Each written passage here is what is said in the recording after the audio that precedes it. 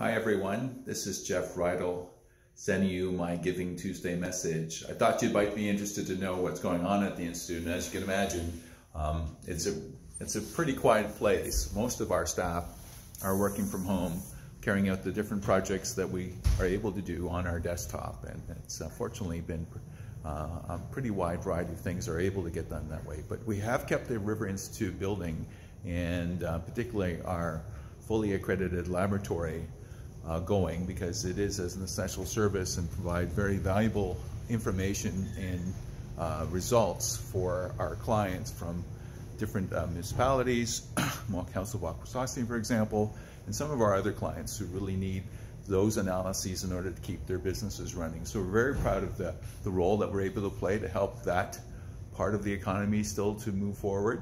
And of course, we all look forward to the day when, like you, we can get back out to the river and back out into the great environment that we all have to share. And we're very fortunate here while we're at the Institute to have this as a background, our inspiration, this great river environment. So on behalf of the River Institute and all of its staff, I'd just like to say thank you for your support over the years. We're very much appreciated, and we look forward to seeing you soon.